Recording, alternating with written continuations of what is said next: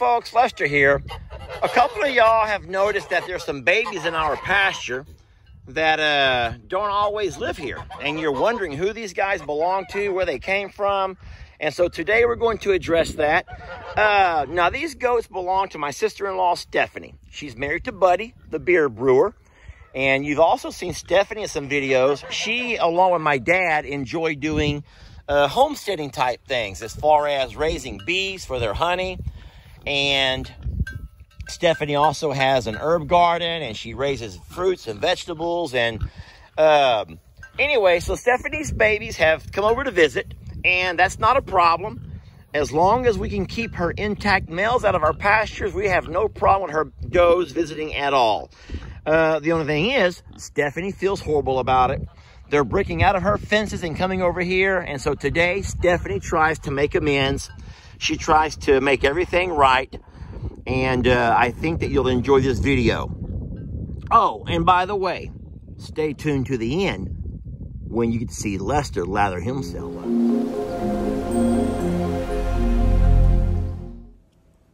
Hey, I'm a Survivor fans. This is Stephanie Denman here, coming to you from my kitchen. So please excuse the mess. We live here and it's got food everywhere and the kids are home from school. But I wanted to show you today how I make some of my products from home and how I incorporate some of our beeswax. And I feel like I should probably make a I'm sorry gift for Jamie and Lester, maybe a peace offering. Because my goats have been just a terror for them. So I'm gonna make some soap today and I wanna show you how I do it. It's really easy, really simple. And maybe it'll turn out good and I'll be able to get back in their good graces. So follow along. Okay, so I promise I'm not doing anything illegal. It probably looks a little scary, but I have all of my things out here that I'm going to use for soap making.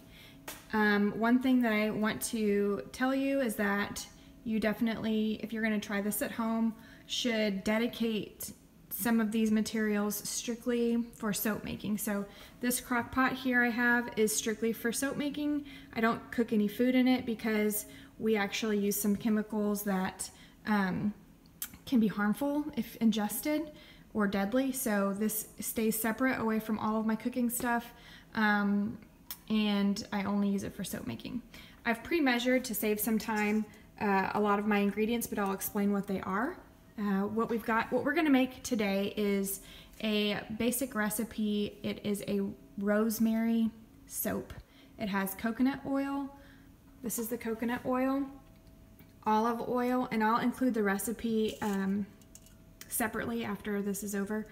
Distilled water, lye, which is pretty dangerous, so be very, very careful, and my beeswax from my bees. So I've chopped it up in the correct amounts that I need so that I have it already. And I just have my bag here of my rendered beeswax from my honeybees that I can just break off sections as I need it.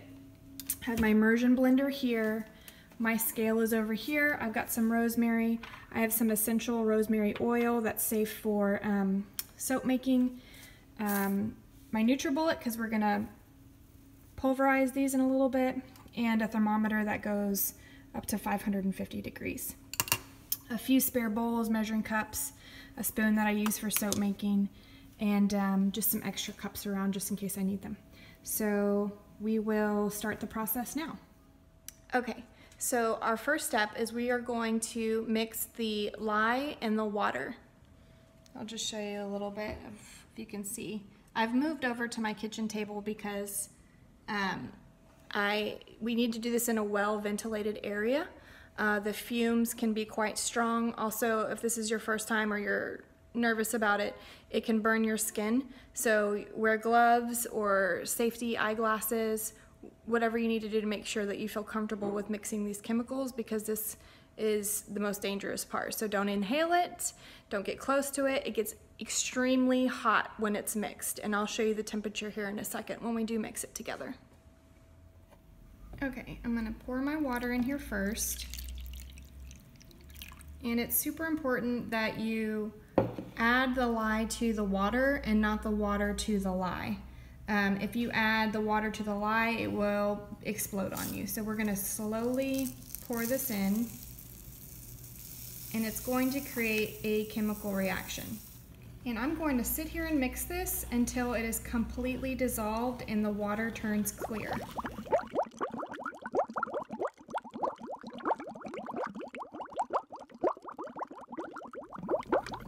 Okay, so it is pretty much cleared up, but as you can see, there is steam coming off of this bowl. This is extremely, extremely hot.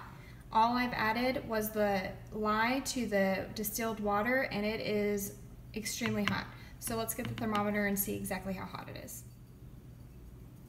By the way, I do have my window open for extra ventilation because the fumes that come off of this and the steam can be very, very harmful if they're ingested or smelled.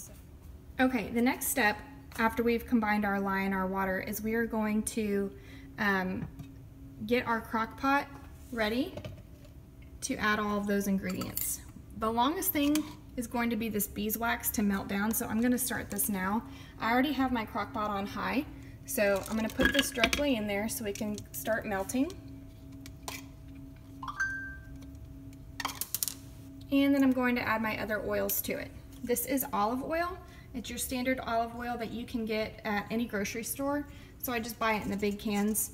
And I've measured out the correct measurements that I need. So I'm gonna go ahead and add these in. And I'm gonna add in my coconut oil, which I can't do with one hand. So I'm gonna pause this here for a second. Okay, I have added in my coconut oil, the beeswax, and the olive oil. This is the coconut oil here. Beeswax is down here. I need this to all dissolve. Now once this is all completely dissolved and all the fats are together as one, we are going to then add in our lye. And this soap recipe is actually it's a hot process. So there's two different types of soap making.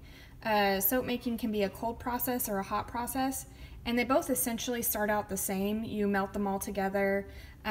Cold process just means that once you've heated them all up, you bring it to trace, which I'll explain in a minute. And then once it's set at trace, you take it off the heat and you put it in molds, and then they have to cure for about 4 to 6 weeks. Well, hot process, because I am, I'm impatient, but I want it quicker. You can actually cook your soap down and put it in a mold after it's cooked down, and it will harden, and then you can use it sometimes as quick as 24 hours later. So there are pros and cons to both types of soaps. The hardiness of the soap, sometimes they can last longer or lather better if they're cold processed, so they have a better shelf life. But I'll just continue to stir this and wait for this to melt down, and then we'll be back here in a second. Okay, while we continue to wait for this beeswax to completely melt down, I've kind of tried to, as I stir it, chop it up in little bits so it melts a little bit quicker. And just a pro note, if you do have large chunks of beeswax, if you want to melt it beforehand in a microwave or what have you, you can melt it quicker and then also put it in the crock pot so you're not waiting for it to completely melt in the crock pot. I've got time to spare, so it doesn't bother me just to wait for it to melt on its own. But while we wait, I'm going to, here I've brought over our lye mixture, so be very careful, that's still very hot. I'm going to now chop up this rosemary because we're going to incorporate this rosemary. I got this from my garden. It smells amazing. We're going to chop this up, and I'm actually just going to use my NutriBullet to kind of just make it almost into a powder. It's because I don't want large chunks in the soap, just because once it gets lathery and you rub it on your skin, I don't want it to be too abrasive. This isn't going to be like an exfoliant or anything, but it is going to give it natural oils. as well as our essential oils that we're going to add to it, plus a really nice natural fragrance. And it'll give it a visual appeal too, because it'll have some rosemary flecks within it. So I'm going to do that now. So I'm just going to take my rosemary sprig and just basically run my fingers down the stem to pull all of the rosemary off and drop it in my cup.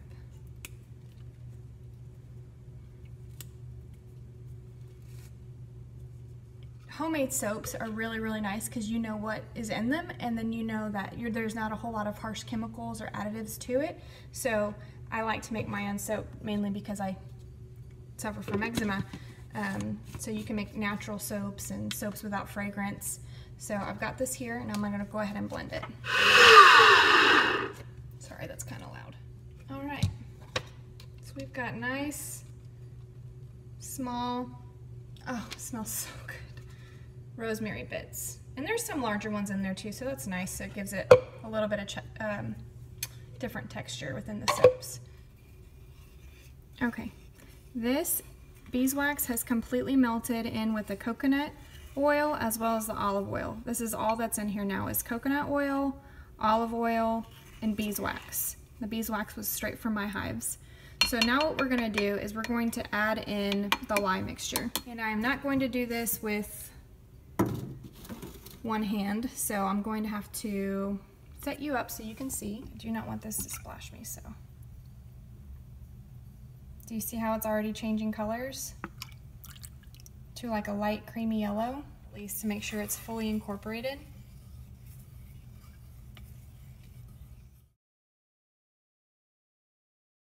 Okay, I've completely blended the lye mixture in with the oil. And so now we're going to take the immersion blender here, and we're going to do something that's going to turn it into like a pudding-like consistency. And what we want to look for is something called trace. So trace is where you can basically draw a line in the liquid and the line stays. So right now the liquid is pretty, you can't draw a line and nothing stays in this. It's just like a liquid. So when we're going to, and every soap is different. Sometimes you can reach trace pretty quickly. Sometimes you have to do this for 10 minutes. So with this soap, in my experience, it comes to trace pretty quick. So we shouldn't have to do this very long, but I'll show you exactly how that happens.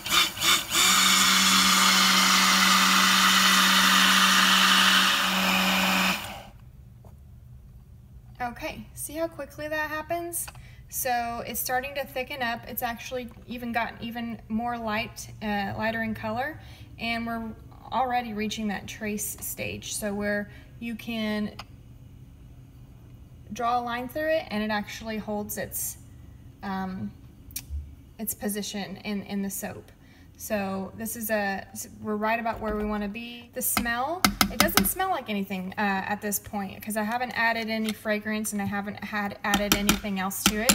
So really you could just leave this just like it is, cook it, and hot process the soap, and it would turn into just a scentless soap that would lather and you can wash your body with it. But I'm going to, after the soap cooks, at the very, very end, I'm going to add in our essential oils and our rosemary flecks, so that I'll add that in at the very end. So for now, I'm just going to cook this for about 45 minutes to an hour, and you're going to see how it changes over time.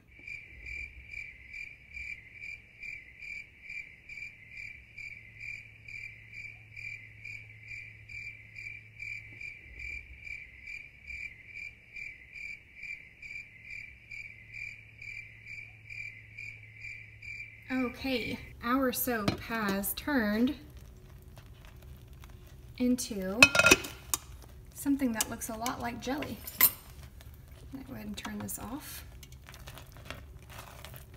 It's very shiny. Kind of looks maybe like I don't even know how to explain it. A brown Vaseline maybe?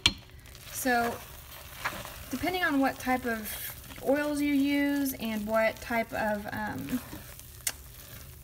scents you use and what kind of additives you use, really, you know, the colors may change. So I'm going to stir this around real quick. Also, one thing I did not mention before is that you need to watch your pot, because sometimes depending on how much oil you have in it, it may overflow and explode and then you're left with a big mess. I'm gonna let this cool down a little bit. I've turned my crock pot off. By the way, I was cooking it on 8 hours low, and it didn't take very long.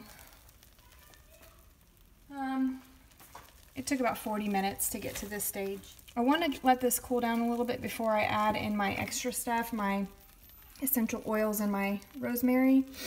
So I'm just gonna let this, there's also a flash temp. So not to overwhelm you, but there's quite a few different things that you would need to research depending on what essential oils you want to add in, if you want to add in any essential oils, because some essential oils will burn off quicker than others in higher temps, and you won't even be able to smell the essential oil that you put into it because it just basically evaporates.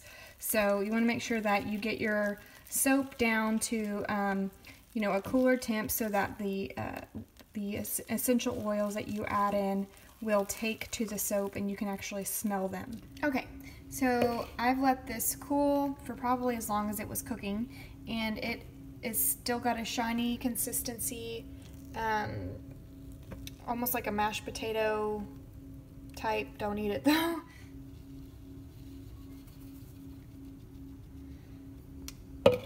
And I kind of just really eyeball it, mix it in really well.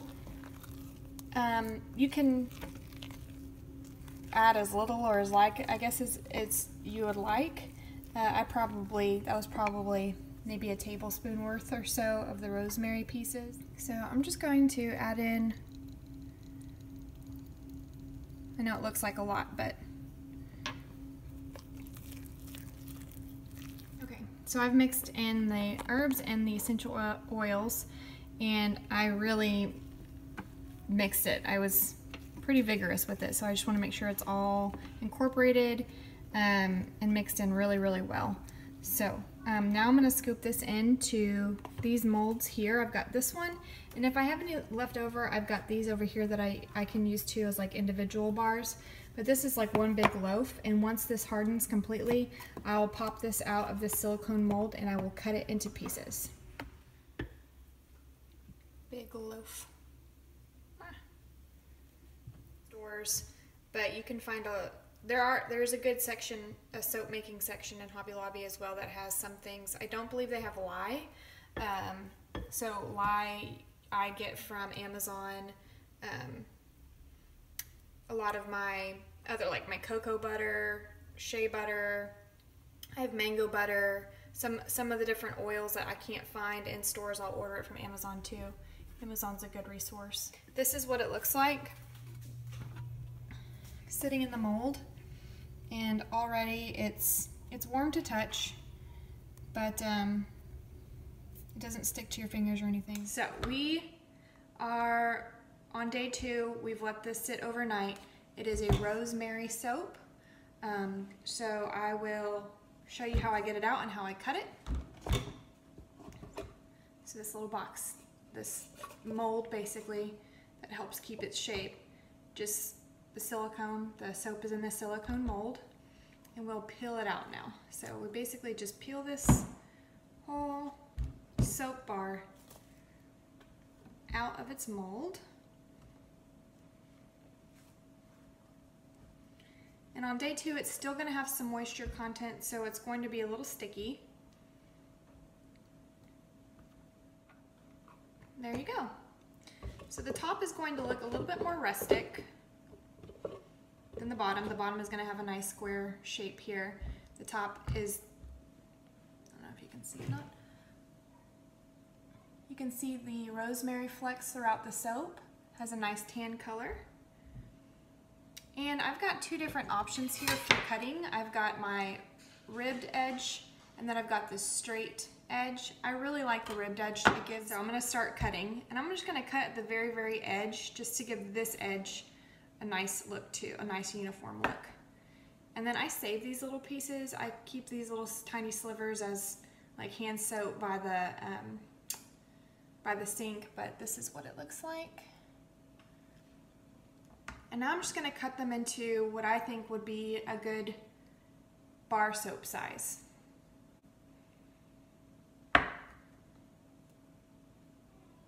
So here you go. And then I'll show you what we're gonna do with it next. You could essentially create a whole year's worth of soap. Wouldn't have to go buy anything at the store.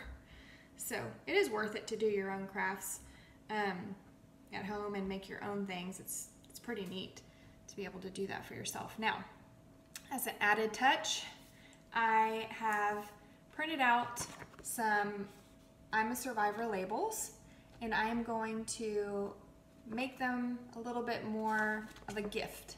So I have a roll of this brown butcher craft paper that I've cut into strips that I'm going to now put together for my soap. So I'll show you what it's gonna look like.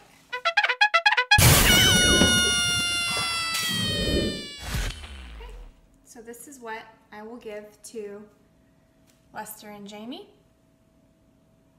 I'm a Survivor Rosemary Herb Soothing Soap. And it smells amazing. So hopefully they like it. I don't know what'll have to come up next when my goats eventually linger over there. So I hope you like this tutorial. And if you have any questions, just leave your questions in the comments and I'll try to answer them as best I can. I am looking at a gift. It looks like some bars of soap that we have been gifted by my sister-in-law, Stephanie. And she says it's a peace offering for all of her goats who keep coming into our pastures. And that was totally uncalled for, but you know what? I'm going to actually take this now and put it to the test. So you guys follow along, and this might be the first and only time you'll ever get a chance to see Lester in the shower. All right, so we're going to try this out. Allow me to lather it up there for a second. Folks, I'll need 2 hands for this, obviously. What are you doing? Well, obviously, Jamie, I don't have the pond guy body, and I'm not built like Jake. So we're going to make sure that we have one simple rule. You keep that camera here. This is Stephanie's soap. I want to show you all what I've done. I've taken and I'm lathering it all into my hands. And as you can watch, you can see the lather that it's creating. You seeing this? Mm-hmm. Okay. And so what I can feel the texture. I'm not the best as far as smelling things. Everyone knows that I'm semi-nose blind. But you tell me, how does it smell? I think it smells amazing. Now, I'm lucky to be a man. Are we still okay where you keep me nice and high? Okay, yeah. I'm gonna spin around. You didn't see anything, did you? No. Okay, you know what? If I had the body by Jake or the whatever. Anyway, what I was saying was, what's cool about men is that we don't have to have... Don't you count on my bottles? Okay, I'm not trying to be rude because, you know, I love you for who you are. But there are 7 different bottles of shampoos. And you know how I'm lucky? Look, one size fits all, folks. Oh my God. One size fits all. And Stephanie, this rocks. How's it smell? It smells amazing. Is it too girly for me? No. It's very neutral, actually. Anyway, you can see from the lather over here how well it lathers up. And like I said, I can feel a little texture to it, but not so much that it's like exfoliating. Wait a minute. You know that word? I know that guys don't do it. You're a guy. I may know the word, but I don't do it. So don't even think. Oh my God. Remember, Jenny, here, keep your eyes up here. I got you. All right.